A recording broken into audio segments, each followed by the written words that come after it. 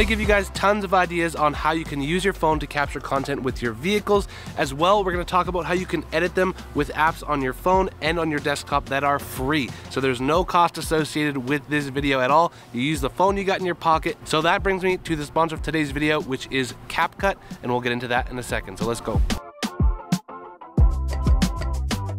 So all that footage that you guys saw in the intro was captured on my phone. And the way that I did that is by using what I call the 3/1 rule. So that means I'm capturing the same one thing 3 different ways. So the 3 ways is you start with a wide or establishing shot, then you go medium, then you go tight on a specific shot. So whether you're shooting the wheels, get a wide shot, then a medium shot, then a tight shot, or the headlights, same thing. So that gives you a ton of coverage when you want to get into creating reels or cinematic footage.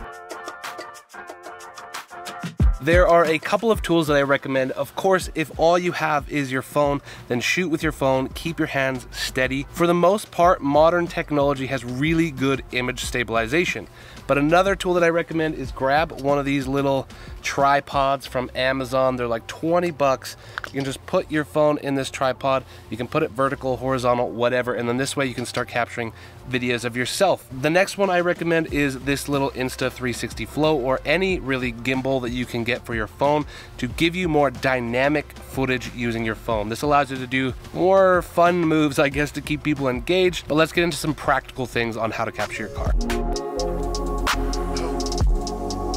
So a couple of practical tips when you guys are shooting your car. Try and get to the exact same level as something that you're shooting. Don't always stand above it and kind of do eye level like this. And this goes for anything in life that you're shooting, whether you've got kids or anything. You wanna make sure to get on eye level with that thing. So if I'm shooting the wheels, I wanna get down to the same level as the wheels. If I'm shooting the tail lights, I wanna get to the same level as the tail lights, or even lower to make them look even cooler. Another thing I suggest is move slowly. You can always speed your footage up in post, but you can't slow it down unless you're using slow motion footage. But move as slow as you can to make sure that you're getting as smooth a footage as you can and focusing on keeping the thing you want centered. Also think when you're capturing your content that simplicity will go a long way. I don't know what reels are coming up on your phone, but for me, they're either a lot of really quick cut videos or a long form 6 to 10 second video with maybe some text over top of it and some trending audio.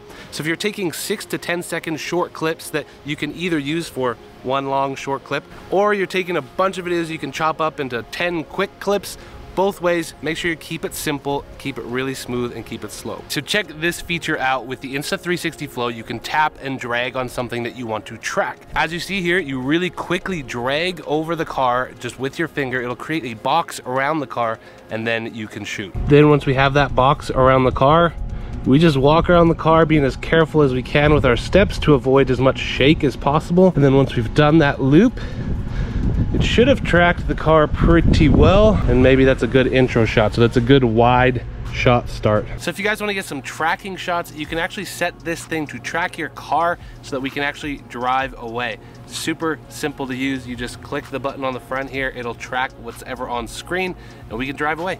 One more little thing is I've got a little CPL filter adapted to my phone using the Moment case and Moment lenses. So what the CPL filter does is when you spin it, it cuts reflections off of different parts of the car to make it look better. It's just what you do with car stuff. Now, if you guys are looking for inspiration on which reels to create, what I do is I go on Instagram Reels and I scroll and you find what trending audio there is. And then what I do is I actually will click on the 3 dots down below and you can save those videos into a specific one. I save it to my Reels folder and I use that as inspiration later on. Another great way to find ideas for Reels is actually go into CapCut, and they have templates for you. So you can actually search in templates. I've typed in car and then a whole bunch of really great templates already show up, and you can see which ones have lots of edits to them, but it actually will then create the content for you. So you can just go get the clips, how I'm showing you to go capture them now, import them into these templates. It'll already have tracks from TikTok or trending audio that you guys can use, and it will create the video for you. Like this one, for example, I've already captured the footage. All I have to do is import it into this template and see how it spits it out. So because I'm on YouTube, I can't actually use any of the music that's on here because it's copywritten. So I'm gonna pull a track from MUSICBED, and I'm gonna show you a really cool feature that they have in CapCut to make our editing a heck of a lot easier. So once you guys are in the CapCut app, you go in and select the clips that you want to use. Once you've got your clips imported that you want to use, you can go down to your sounds tab, and in here you can go and use trending sounds that are on TikTok or whatever. But for today's purposes, I'm going to import a track that I got from the MUSICBED. And so once you have the part of the track selected that you want, we're gonna tap on that, we're gonna scroll over, and we're gonna hit this little flag button that says beats. Hit that auto generate button, and it's going to find the beats of the track and give you markers. Once the beats have all loaded up, you can see all the markers here, and if I hit play, you can see that all the markers are landing on the beat. So once we've got that selected, we can just come in, and now you can see those markers on the timeline. So if we want, we can just start cutting all of these clips to match up to those beats, which is super easy. But I want to take it a step further because CapCut is on your computer as well, and it's also free, but there's actually features in CapCut that aren't in Final Cut Pro. So let me show you some of those. Creating a project in CapCut on your desktop is incredibly easy. You just bring your media up into this media folder here, drag your media in. So what I wanted to show you that's really cool about this is you have things like vector scopes and stuff in here. This is a professional feature that's in Final Cut Pro, so you guys can make sure that you're monitoring your highlights and lowlights. And if you want to add color grading to these clips, it's really, really easy. You come up to your adjustments here, and you can just click an adjustment onto the layer here, and you can drag this over top.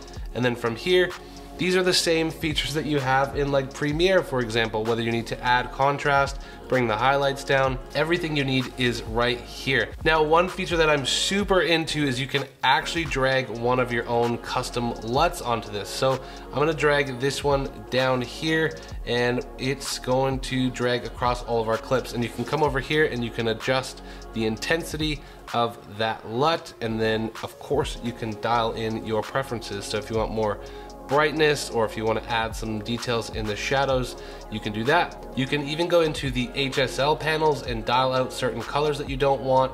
And they also have a curves tool, which is a super professional tool, guys. It makes it really easy to color grade these and make them look super cool. And what I was saying, that some features that are in here that are not in Final Cut Pro are things like these transitions. So if you guys are trying to make those trendy videos that are on Reels or TikTok or YouTube Shorts, these already have built in some of those really cool transitions that you guys can use. Whereas in Final Cut, I've had to actually purchase packs off of the internet to get those features in Final Cut Pro.